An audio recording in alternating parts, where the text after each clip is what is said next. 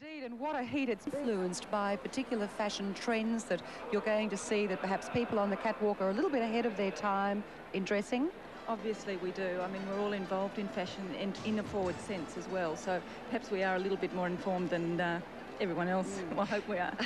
We hope you are too. It's been a very exciting final, and the finalists have just been announced.